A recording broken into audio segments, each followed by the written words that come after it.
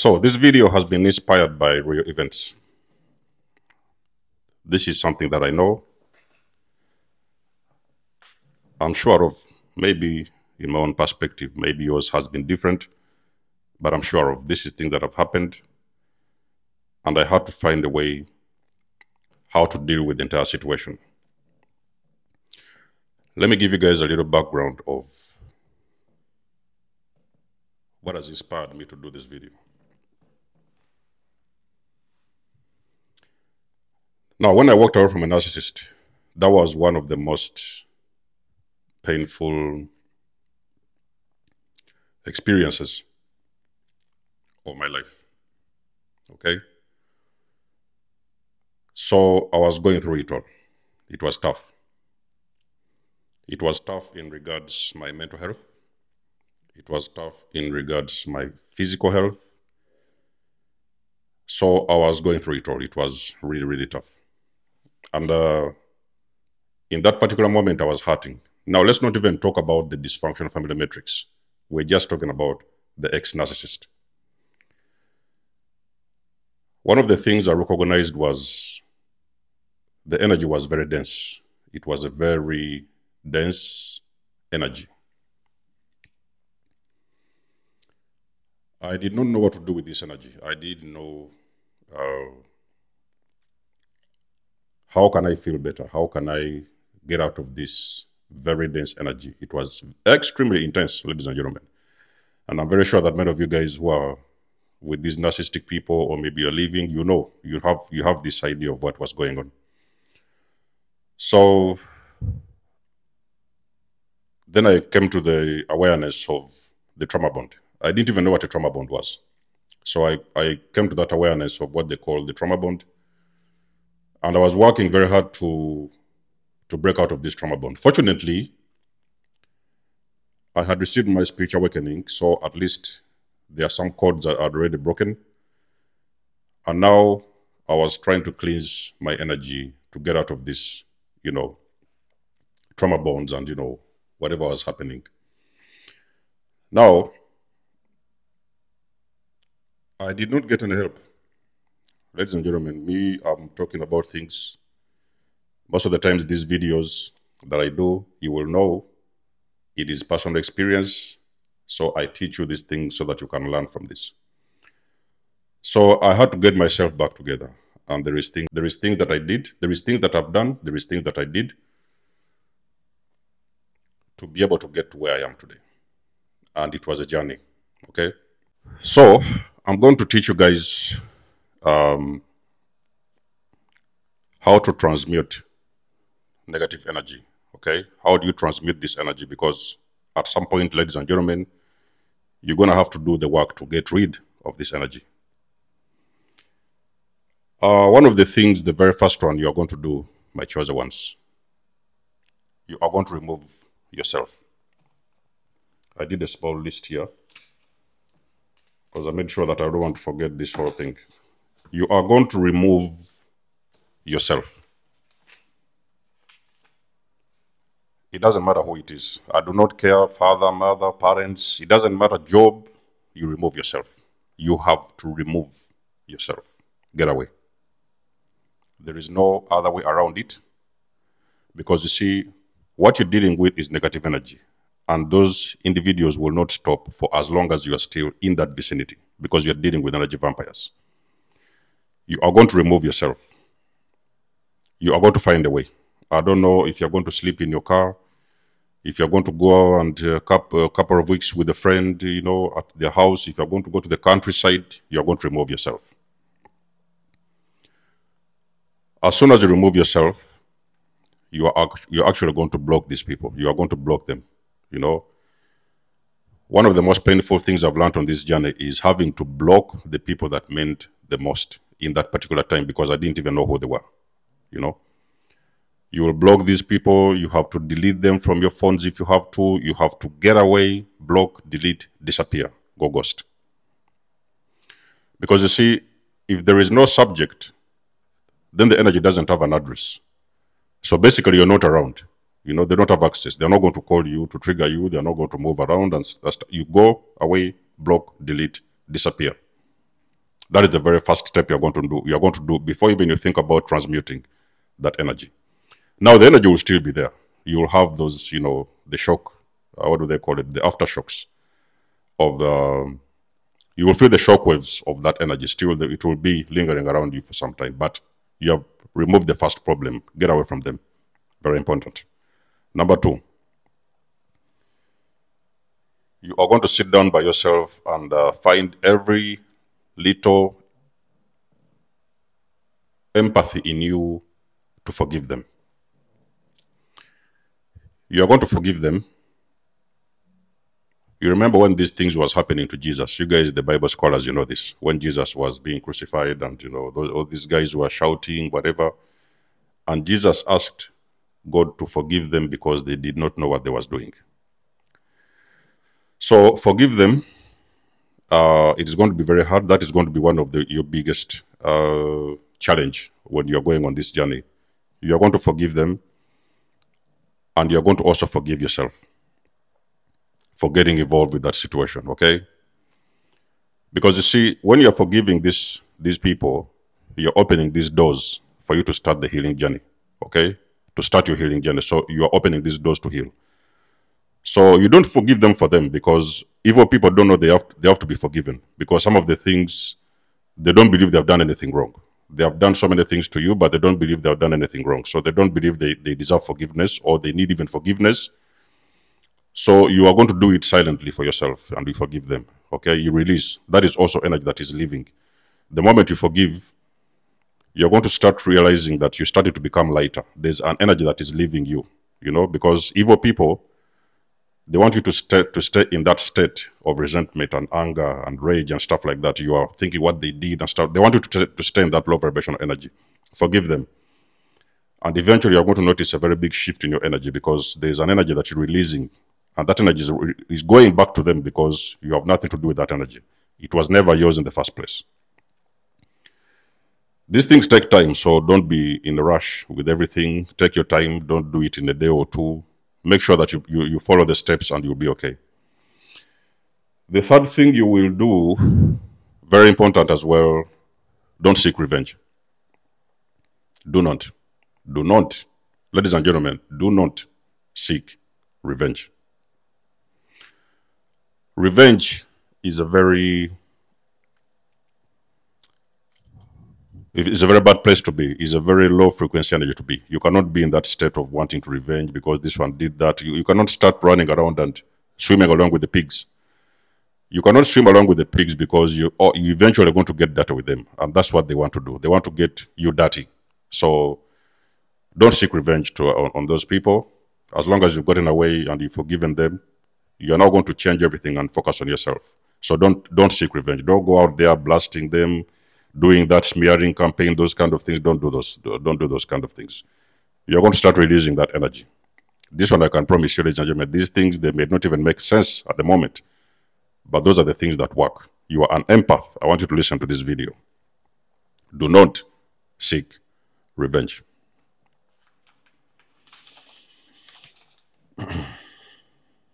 Now, when that has happened, and you are not in that revenge mode and stuff like that, you are going to start doing everything that you can in your power to create a space for you to start healing. Okay? Healing is going to be done as well. You're going to do everything you can to heal, and you're going to invest in yourself. Now, for the very first time, you're going to come to the awareness of something they call self-love. You are going to do everything you can to love yourself a little bit more. Because you see, the reason why you had an entanglement with those individuals is because you didn't know anything about loving yourself. So you opened up your energy, and you gave away your energy to the people that don't even deserve it. You gave away your energy to your bosses at work, to your workmates, to your wife, husband, and stuff like that. But there was evil people, So you have been giving away a lot of this energy, and you do not have anything left for yourself. You are now going to start healing. You are going to invest in yourself. When I'm talking about invest in yourself, you don't have to invest in yourself financially. Yes, you may have the finances and stuff like that. It will even be the better for you, because now you can start venturing into trips. You can start making very, what do they call them? Healing trips. They call them healing trips. You can go to the mountains. It doesn't have to be international. You don't have to make overseas trips and stuff like that. If you can, yes, it will also work out as well. But you can start with the small ones. If you're not really financially stable, you're not in position to buy these flight tickets, do the local trips. Make a trip, go somewhere, sit by the countryside, go somewhere, sit by the woods, go somewhere, sit in the mountains, go somewhere where there is really life happening. It's a safari, it's a national park, it's whatever. Go anywhere that there is no toxicity, and do that little investment in yourself. If you can, move abroad, go and take a 1-week trip, 2-week trip, vacation, holidays, stuff like that. You're going to invest in yourself. Eat well, okay? You're going to have to change the way you eat. You're going to have to get rid of junk food. You're going to have to get rid of a lot of things that are, unnecessary things you've been doing, hobbies, activities, and stuff like that. And you also you're going to have to get rid of people who are low vibrational, people who are not taking you anywhere. Those are the people that have been a part of sapping your energy over the time. So you're going to get rid of all those people. So you are now starting to heal, okay? Everything you can do to heal, because healing means starting to feel better and get out of a previous situation, a previous energy that you've been before, starting to feel better about yourself. So anything you can do to heal, like I've said, I did these things myself. Maybe for you it's going to be easy. Some therapist in town, a psychologist in town. You can buy some, what do they call it? Buy some sessions with them. Maybe a coach online. You're going to have to invest in yourself. Ladies and gentlemen, sometimes people who are getting out of these kind of energies, they don't understand that many of them think that investing in themselves, they are throwing away money. You're not throwing away money, ladies and gentlemen. You're putting that money in the right place because it is for your own healing. Unless you don't understand what you really want. Unless you don't even have the money for starters. That is different. But do not ever think that you are investing into something and you're throwing away money. You are investing in yourself. You are going to do everything if you have the money to invest in yourself. If you don't have the money to invest in yourself, then you have to do it the easy way. Okay?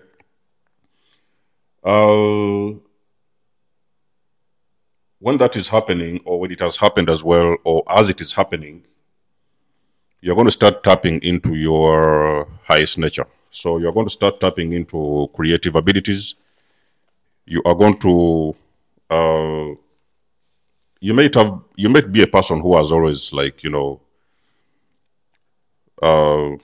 been reluctant, or I could say you never paid attention to some things. So you're going to have to tap into your creative abilities. You could have been a person who used to be very good at weaving the baskets. You could have been very good at these handcrafts and stuff like that. Maybe you are used to fashion and things like that. Get out that book and start doing some sketches. Invest in something new, okay? So you're going to have to get into some creation. Do something that you are skilled at, you're talented at. Maybe you've always wanted to be playing in the basketball team. Go out there and start those classes. Maybe you're a person who wants to go to these Zumba classes. You want to join some yoga classes. You want to join some... anything you can do, start doing it. Get into creative abilities. Start being creative. Because this energy, it needs to be transmitted into something else. Okay? So if you do not try to push it out of you, it is always going to linger around you for some time. And you have to get a way of releasing that energy out of you. So you are going to get into creative things. If you want to come and join us doing what we do, whatever, you have your own platforms on Instagram, you have your own Facebook channel, whatever, YouTube, TikToks. Get out your camera, start recording something. And when you're doing this, make sure that you are as authentic as you can be, okay? So don't try to say something that wasn't your story. Make sure that you stick to your story, because you see, one of the things I've learned on this journey is that for you to be able to gain anything that will stay, you have to be authentic, okay? Don't just try to do something because there is somebody else doing it. So I'm going to do that because that one is doing it. No, no, no. It should be coming from your heart. So it should be your own authentic story. Share if you want to share. Get out your camera, record something, share with people. There will be people always who will come around and listening. They'll listen to your stories. They will support you. It doesn't mean that it's going to happen overnight, 24 hours or a week or two. It is going to be work in progress. Become a work in progress. Start creating something new. Creativity will now channel all that energy into something very important. Okay, so in other words, you're trying to become an alchemist. You're channeling all this negative energy and putting it into something very productive. Okay, you don't have to expect overnight results. It is going to be a work in progress. Like I've said, it's going to take you some time, but eventually you're going to get to where you want to be.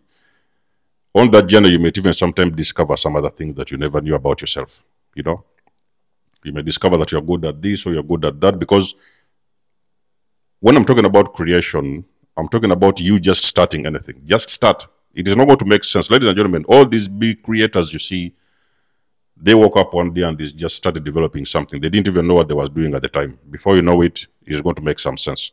So get into your creative abilities. Tap into your creative abilities, okay? There has to be something you're good at. If you like going out to garden, I recently had a session with somebody who likes gardening. I told her, go and do this gardening, whatever. You're a person who likes gardening. You're planting flowers, you're planting some seeds. There's a guy even I know, he's online. I think it's TikTok. He likes gardening. He's buying fruits, then he will eat the fruits and he'll take out the seeds, plant them, and he's showing his journey, how it's going. And he has a lot of followers, okay? And then another thing that you're going to do, chosen ones, is let it go.